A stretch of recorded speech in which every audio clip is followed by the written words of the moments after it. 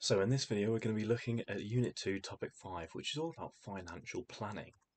As part of it we're going to be looking through purposes of financial planning, the planning process itself, features of effective financial planning tools, and also using financial products to meet our financial goals.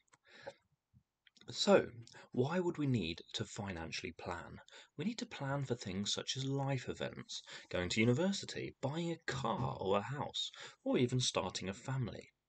We may also wish to plan for our retirement so we can enjoy a comfortable and leisurely life during our old age. Of course, we may also wish to plan for our death. We have to cover things like funeral expenses, but also we may wish to pass something along to the next generation. So the planning process then. There are 7 stages, the first one being decide on the aspirations you really want to achieve.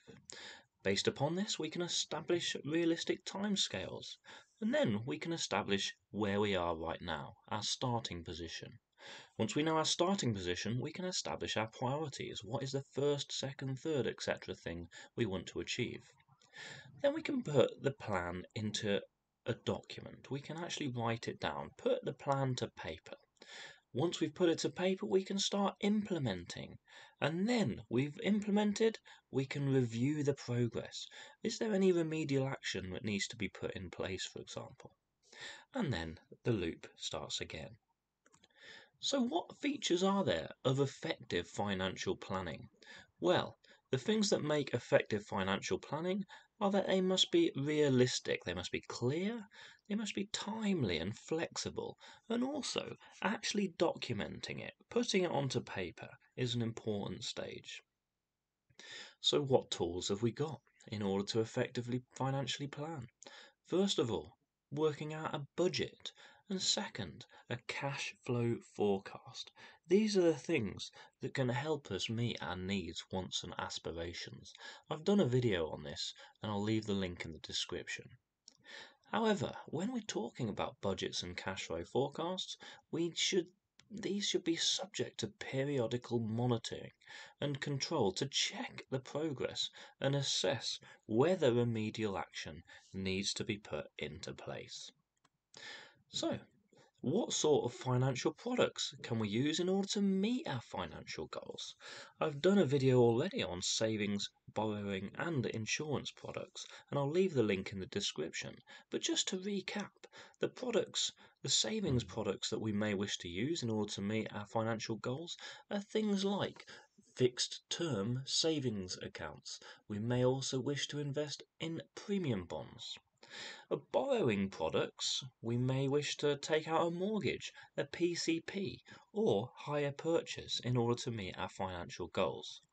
When it comes to insurance products, there are a number of different insurance types we may wish to take out, including life insurance.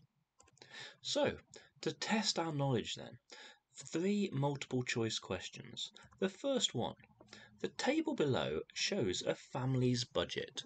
Calculate the disposable income for that family. They have main income of £1,406, additional income of £197, whereas they have total expenses of £1,258. So, you may wish to pause the video in order to calculate the answer to this.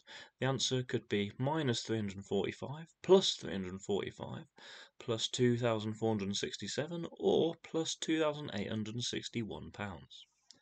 The answer to question 1 is B.